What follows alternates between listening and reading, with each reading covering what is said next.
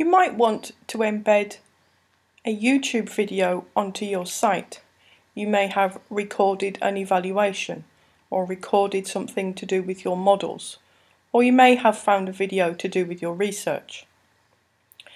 So once you've got your video uploaded to YouTube, if you've made it, or you've found somebody else's video, what you need is the URL. So copy the URL of your YouTube video and go to your site.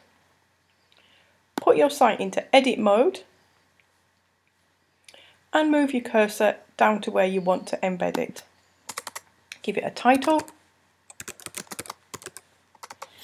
and then you're going to go on the insert menu, and the very last one is YouTube, and you're going to paste your URL into the box there.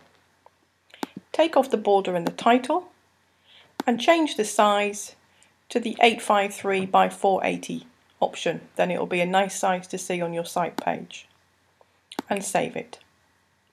Put your video in the middle and make sure your title has been formatted to be a heading.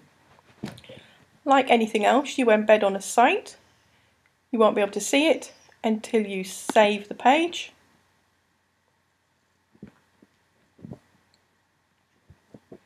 Then your video is there ready to play within your site page.